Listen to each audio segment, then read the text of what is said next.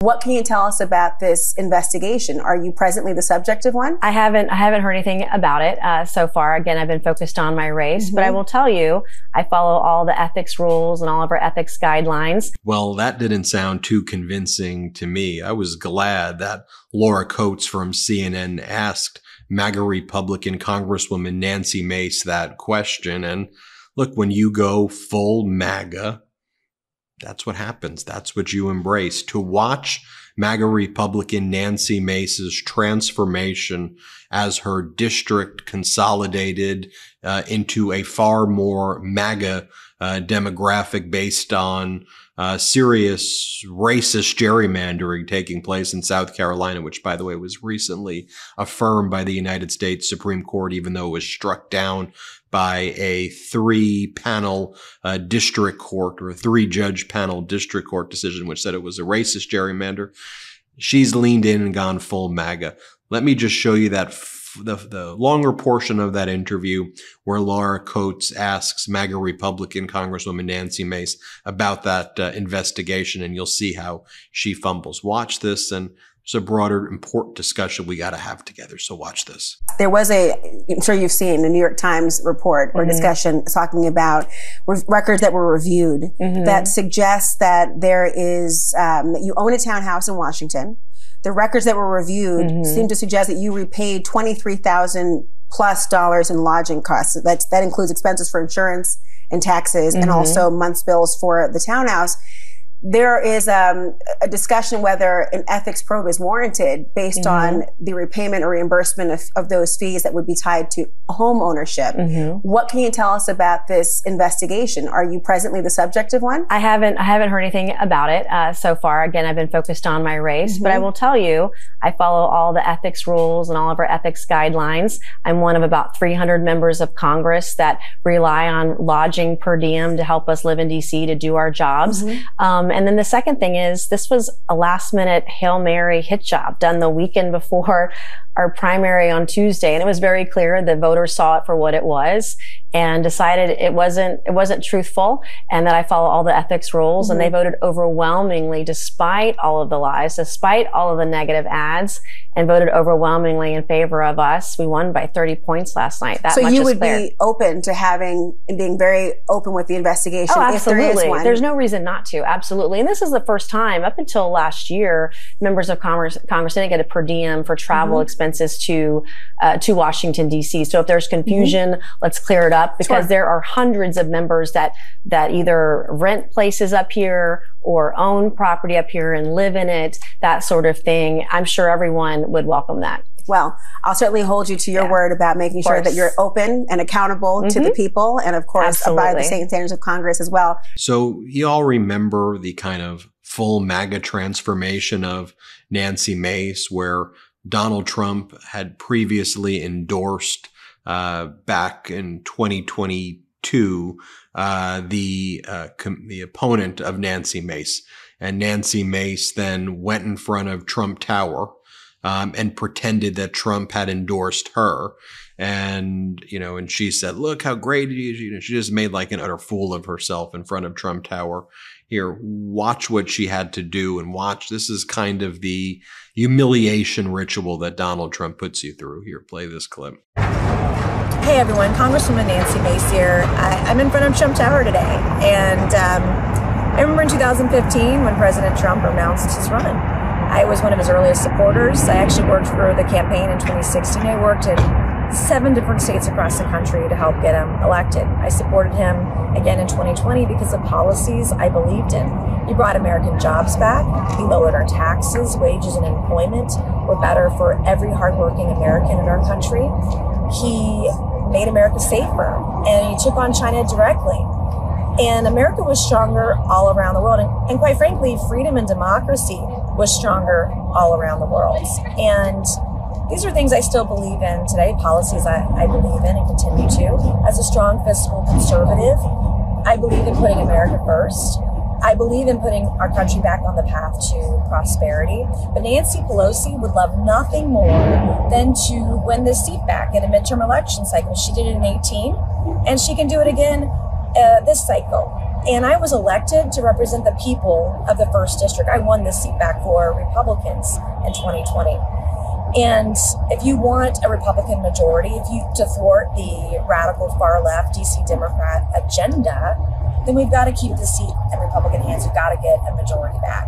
If you want to lose this seat once again in midterm election cycle to Democrats, then my opponent is more than qualified to do just that. If you want a Republican majority, if you want someone to continue to represent the low country, if you want someone to represent the low country with our fiscally conservative values, then I'm here to serve. And then, of course, her video in front of Trump Tower backfired, because then in March 2022, a month after she made that video, Donald Trump gave a speech in South Carolina where he mocked her. Here, play this clip. Different candidate. She went to New York and stood in front of the magnificent Trump Tower. Has anyone ever heard of Trump Tower? And did a commercial insinuating that I was endorsing her. She's standing over in front of Trump Tower in New York. I'm saying, can you believe this? It was untruthful, just like everything else she does. Thankfully, this June, you have the chance to dump these grandstanding losers and replace them with 2 rock-solid America First champions. But then she had to go full MAGA, right? And so part of going full MAGA is, you got to be totally inappropriate at prayer breakfast. You got to make a mockery of the religion that you purport to espouse. You have to show what a hypocrite you are, right? So she goes to this prayer breakfast, when she gets reelected after 2022, just squeaks by.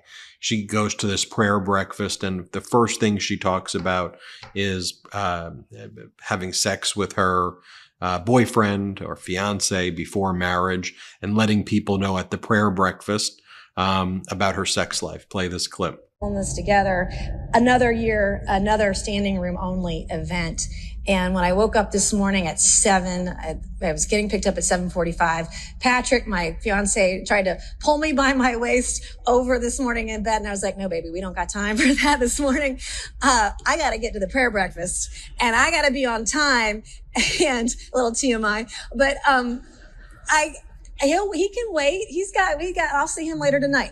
But I was here early. And then, that's part of the whole MAGA thing, right? So then we learn about how her and her entrepreneur fiance split after 18 months, who she talked about in that video. And then her staff started quitting her office as she's accused of discussing her sex life with aides. She often openly discussed her sex life in the office, including in front of male junior staffers, according to 3 sources who talked to Daily Mail. She frequently made sexual references in the office and discussed things that were not appropriate in a work environment. If one of her staff members were to officially complain about her conduct, she could be subjected to an ethics investigation. So there's that. Then, of course, remember during all the kind of various removal of Kevin McCarthy and all that, she would wear this like scarlet letter S, and she would accuse Kevin McCarthy and other Republicans of treating her inappropriately. So she wore the scarlet letter S and said that there's no place for her in the Republican Party with Kevin McCarthy leading it. Here, play this clip. I'm wearing the scarlet letter after the week that I just had last week, being a woman up here and being demonized for my vote and for my voice.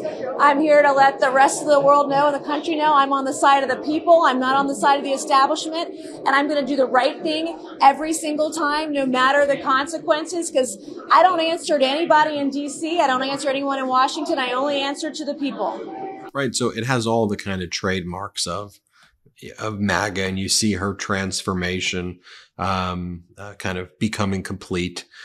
Here, for example, she refuses to denounce, this was back in October of 2023, she refuses to denounce MAGA Republican Jim Jordan for his alleged involvement in the cover-up of sexual abuse of dozens of student athletes at Ohio State. And so she pretends to be an advocate for victims. And then here's what she says. Play this clip. I know you've been outspoken about defending victims of sexual assault due to the past allegations against Jim Jordan that he turned a blind eye to sexual abuse. Give you any reservations? I'm not familiar or aware with that. He's not indicted on anything that I'm aware of. And so I don't know anything and can't speak to that. But I will say that I have been, as you said, Margaret, I don't know anything, and I don't know anything about that. What I do know is that I've been a very strong voice for women. And then when they were holding those Hunter Biden contempt hearings in the House of Representatives, she stood up of all people and yelled at him that he's the epitome of white privilege and that he has no balls. But, she's auditioning. She's performing for Donald Trump here. Here, play this clip. Mr. Chairman, Chairman Comer, first of all, my first question is, who brought Hunter Biden to be here today? That's my first question. Second question, you are the epitome of white privilege, coming into the Oversight Committee, spitting in our face, ignoring a congressional subpoena to be deposed. What are you afraid of? You have no balls to come up here and— Mr. Chairman, point of inquiry. Mr. Chairman, if the gentle lady wants to hear from Hunter Biden, we can hear from him right now, Mr. Chairman. Let's take a vote and hear from Hunter Biden. What are you afraid of? Hold on. Order. Are women allowed to speak in here or no? Are women allowed to speak in here or no? Because you keep interrupting me. I'll interrupt the chairman. I don't know that he's a lady. I think that Hunter Biden should be arrested right here, right now, and go straight to jail. Our nation is founded on the rule of law. Come on. And the premise that the law applies to each. So then back to that CNN interview where she was confronted with Laura Coates over this, ethics investigation that she saw, or potential other investigations into, what seems to be some serious misconduct. One of the things she talks about on this interview is she brags about her kind of civil rights credentials in South Carolina. Well, you eliminated the Civil Rights Subcommittee. And let me just show you a little bit here of the shot and then the AOC chaser. Play this clip. Have the words. Look, I work on a lot of civil rights issues. I was the ranking member on the Civil Rights Subcommittee last session on oversight. Due process is a really important issue. Sure. But it was a very beautiful speech by the gentlelady, who, as she mentioned, was helped lead on the now majority side, the Civil Rights and Civil Liberties Subcommittee. But I think it's so exemplary of the point that she also oversaw the elimination of the Civil Rights Subcommittee on this committee, which really kind of gives the whole game away. We show up, we give speeches, we give flowery words, but at the end of the day, participate in the structural erosion of the rights and representation of people that are marginalized, women, people of color, people that just need to see their due process and civil liberties protected in this country. But I will move on. And then, of course, going full MAGA here as well. During that interview with Laura Coates is asking MAGA Republican Nancy Mace, like, where are you getting some of this data about President Biden that's all false? And then Nancy Mace blames the FBI rather than their own investigation and says, oh, it's the FBI's fault that we got these 1023 forms that turned out to actually be from spies from Russia and China, that we relied on the agents from China and Russia. It's not our fault as the MAGA Republicans. We were misled by the FBI, who they want to defund. Here, play this clip. No, it's not the motivation, but when you hear that the transcript might not match the audio tapes, you'd want to verify that information, and requesting the audio tapes is not an unusual thing. But where is that coming from? I haven't heard that there is a discrepancy between what was said. It wasn't favorable by the special counsel Robert Hur about Biden. Not at all. So where is it coming from if there is a discrepancy between what was said and how it's said? Well, let me take, for example, oversight last year. We had this 1023 document. The FBI said that the witness was trustworthy and credible. 6 months later says that they're not trustworthy and credible. So being able to verify the information, being able to verify the transcript is something we should be doing to make sure the information we are getting is truthful. So look, I think it's important that we show you that, full history right there, and, judge for yourself. Hit subscribe. We're on our way to 3 million subscribers. Thanks to your support. Thanks for watching. Have a good one. Enough! Send him to the big house, not the White House. Get the new exclusive tees, mugs, and stickers right now at store.MeidasTouch.com. That's store.MeidasTouch.com.